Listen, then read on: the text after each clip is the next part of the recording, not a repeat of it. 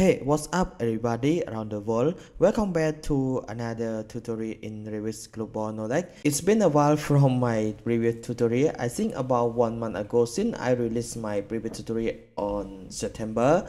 And today I'm going to create a new tutorial about modeling glass block in Revit. The reason I never produced a tutorial about Revit from the previous month because recently I just launch my own business, just a small business. That's why I don't have enough time to produce a tutorial. Anyway, welcome back to my tutorial. I'm going to start produce out and more for Revit tutorial, start uploading like before. Okay, so now before I getting started, I would like to ask you, and this is your first time reaching out to my channel or visiting to my channel and you want to learn more about Revit, make sure hit subscribe button below and click the bell icon for turn on for all notification if you don't want to miss my future tutorial. And if you are the old subscriber, welcome back. Okay guys, I think it's pretty much for introduction and it's been a while from my mic. Let's jump into our project together. Okay, so here we are in Revit architecture template. What I'm going to do first, in order to make our glass block, I'm going to our file over there. First thing, we need to create our family first. Go to new, I'm going to file over there, then new, go to our family. Then I prefer choosing for curtain panel, curtain wall panel over there. Just open up. Once I open that, Revit will be open another 4 pages. It's the interior, right side, view 1 is a 3D, and here is a reference level. So I'm going to working on interior, just this one, just close the view guide first. Okay, so now we are in interior model. So what I'm going to do, I'm going to create a reference line for made a parametric for high, RP for shortcut key, for reference plan, click like this, hit escape a couple times, then DI for dimension for shortcut key, just make it like this. And here I want to change from inches to millimeter, UN for shortcut key, then I will change length from inches to our millimeter over there. It's okay again, as you can see here. Then here I'm going to assign for a new parameter for height, create a new parameter on label. There is a parameter property and I will rename it for height like this. Go to our family type here, change it to 250. I think 200 is enough. We do hit apply, then it's okay, as you can see here. Then scale, I'm going to make it for smaller than that, just make it 1.5. okay, is quite good. Then here I'm going to adjustment as well, just make it 420. DI, just make it for another dimension, make equal, like this. And of course here if I want to create a parametric also can, but I will skip the part because my main requirement is only for height is my requirement. I'm going to hit escape a couple times first. So now we need to create our panel. Go to our create tab, extrusion, then go to our rectangle. I will start from here until here, hit escape a couple times, go to our offset point. I'm going to change our offset to 20 because I want to offset in 20. Hit a space key for move direction of our rectangle, move to here. And of course for depth, I'm going to make it for 20 as well. And I'm going to create another material and finishes also. Create material here,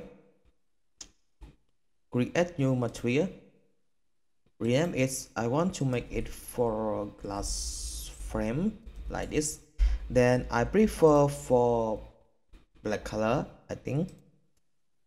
Let's find first. We using for the wall paint is the faster way, is a black one. Okay, correct.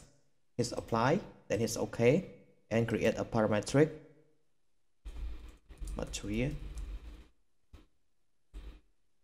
frame materials like this. I think I spelled wrong already, just leave it be, we can adjustment it later. It's okay. Then I can finish. As you can see here, if I change this one to realistic, will be so another black color as you can see here. Now it's time to add another layer. It's a prosthetic glass sticker. I like to use prosthetic in this case.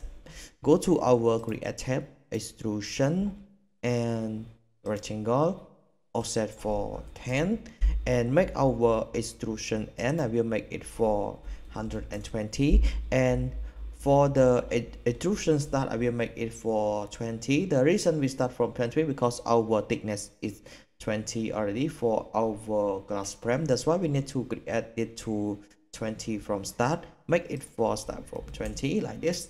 And of course I'm going to change our material also, but let's draw it out first. Sorry, let's draw it out first like this. Okay, then I'm going to create a new material as well. Create new material. I will make it for prosthetic sticker slash sticker. Yes, go to apparent library. Where is this mirrors here? Sorry. Plus, okay. Then I prefer using for glass boss like this. Change it environment to send to cubes. Okay. Apply. It's okay. Then apply it. Create new for frosted sticker like this. Okay. And here I'm going to make another parametric as well. Internal, just type it for internal start. Okay. Here, then here I'm going to type it also. Internal end like this. It's okay. Let's go to our 3D. Let's hit finish. As you can see here, I change it to realistic, as you can see here. Then here I can copy that. CO for copy. Start from here, unconstrained until here. Okay, I need to align first AL. Let's align it together. Okay, okay. We could not align because I don't want to adjustment that.